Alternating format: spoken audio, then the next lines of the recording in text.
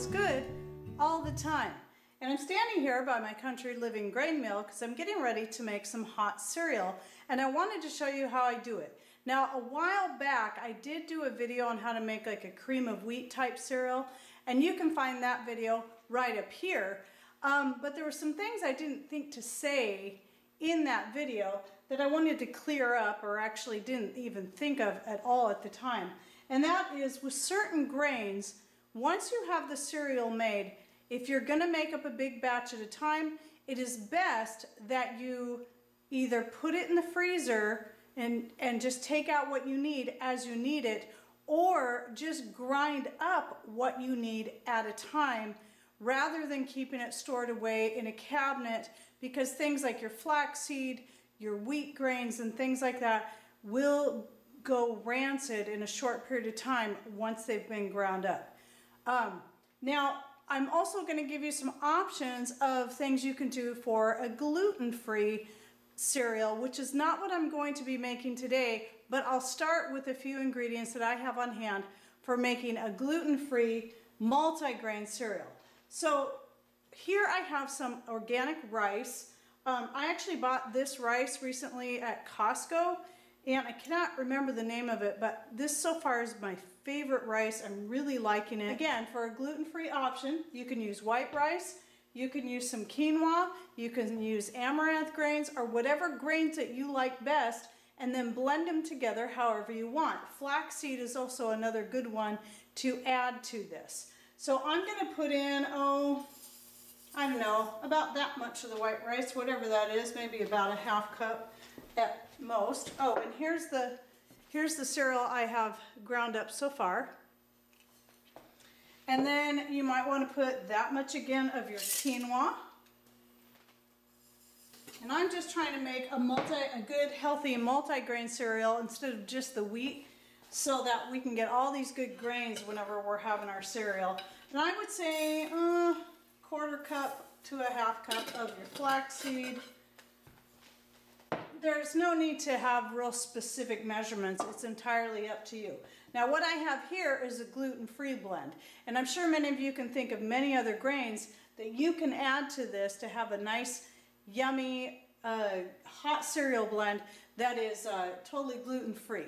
But since we don't have an issue with gluten, I'm going to go ahead and add in some of my pre-soaked and then dried organic hard white wheat berries. And probably that same amount again.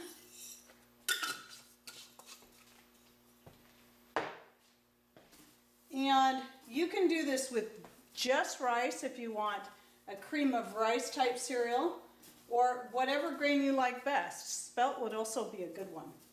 I have spelt, but I don't have it. I have it all sealed up right now, and I don't feel like unsealing the bucket because it's a big one.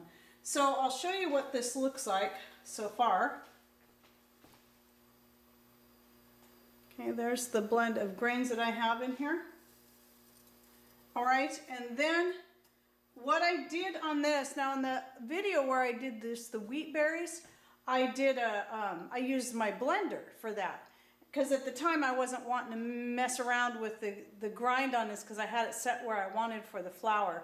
But now I'm feeling more comfortable about kind of adjusting it back and forth and switching around. So I want to get this whole jar filled up, and then I'm going to get it set back where I want it for grinding my flour.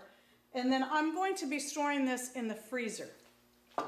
So I'm doing this by hand because when it's a good coarse grind like this, it's actually pretty easy to do by hand.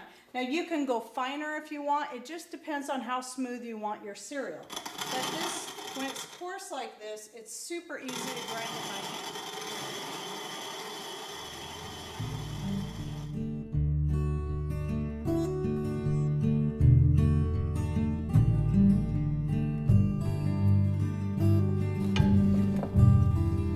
All right, now you can see here that if you look closely, most of the flaxseed didn't actually get ground up, but that's okay because I'm going to be cooking it anyway.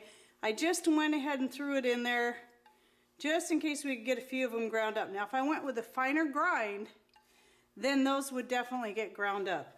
But I'm liking the coarseness of this, so you can see that And oat groats would be another good thing to throw in here. All right, now I'm back in the kitchen and I'm going to put the cereal into my jar. There we go, that almost topped it off. So now we have some good organic, healthy, hot cereal of our choice.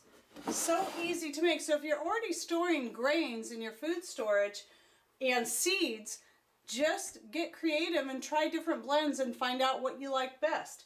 And again, I'm going to be storing the jar in the freezer since I have all these wheat grains and some of the flaxseed did get ground up and I don't want it to go rancid, so that's where I'm going to save it. And then how the recipe goes for this is, and you can, again, this is something you can vary however you want, is I do 1.5 cups of milk, or you can use water. We use the raw goat's milk we get from a friend. And then 1/2 cup of this cereal, and then just like a little pinch of salt. Again, going with the good healthy salt like Redmond Real or Himalayan salt. And then you just heat it slowly, and then just keep stirring it until it gets thick. It takes about 5 to 8 minutes for it to cook, and but it will probably vary depending on the grains that you have in there. So anyway, very easy. And again, if you don't have a grain mill, you can just use your blender like I did in that other video, because that's what I was doing when I was both doing it as a cream of rice or a cream of wheat.